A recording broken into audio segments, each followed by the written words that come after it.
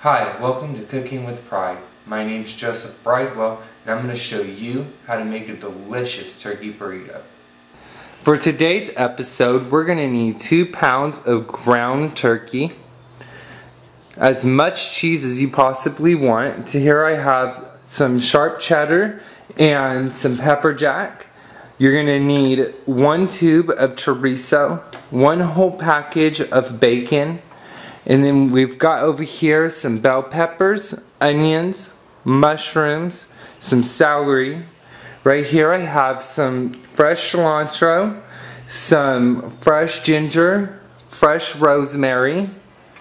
I've got some fresh garlic, jalapenos, black pepper, regular table salt, and right here I have some thyme and some oregano, and then of course for burritos you need tortillas. Okay, to start off, I've got a pot here. I went and took some cooking oil and I drizzled some cooking oil in it very lightly. We're going to take our bacon and you're just going to dump the whole package of bacon in there, chopped up. Okay, same thing with the chorizo. And then you're going to take all of your vegetables that you got here, the celery, the bell peppers, the mushrooms, onions. You're just going to throw it all again into the pot. Okay, so we see how everything in there is looking beautiful and colorful. We're going to put a little bit of some black pepper. Let's put a little bit more. Some salt. We're going to take our fresh rosemary. We're going to put fresh rosemary. Fuck it. Cilantro, you're going to throw all that in there.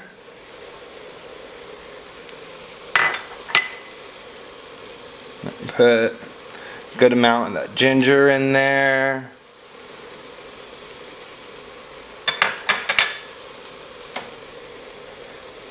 I'm going to put about half that garlic. Love garlic.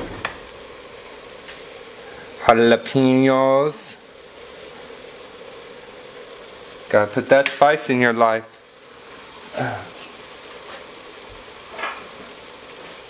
Okay. We're gonna put our thyme in here.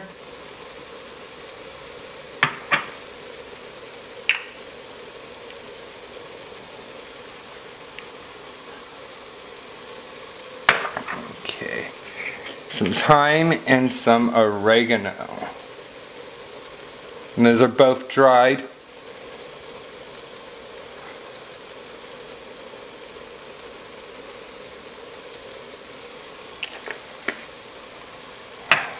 Okay, so at this point, all you're really going to do is just going to let everything cook together. All these flavors basically marinate together, so that way when you put it into the turkey into it, your flavor is already there. It's just all that flavor is just going to marinate into the turkey.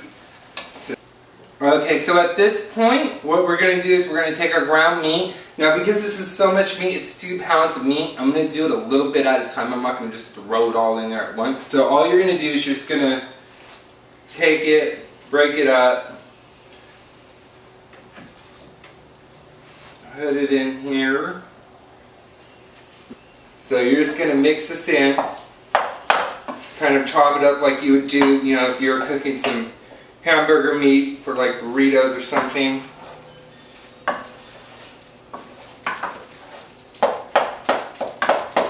Okay, so at this point everything is cooked.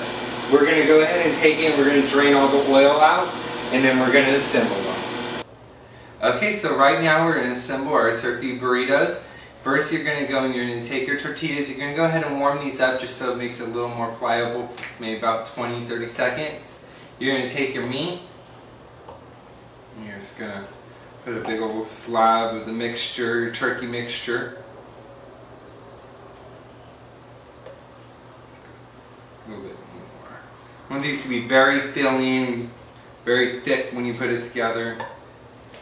And then again, here's your cheese. You can use several different kinds of cheeses. I have actually used several different kinds of cheeses before. Right now I wanted to use the sharp cheddar and the pepper jack.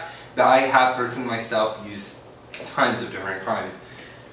So you're just going to put some cheese on top. as much as you want. I like a lot of cheese. So you're going to take your burritos, and you're just going to fold both sides in. You're going to kind of, this part that's in front of you, you're going to want to make that smaller than the other part. You're just going to take it, wrap it, pull it forward, and then just tuck everything in here so it doesn't. And here it is, one turkey burrito. Doesn't it look delicious? Let's give it a try.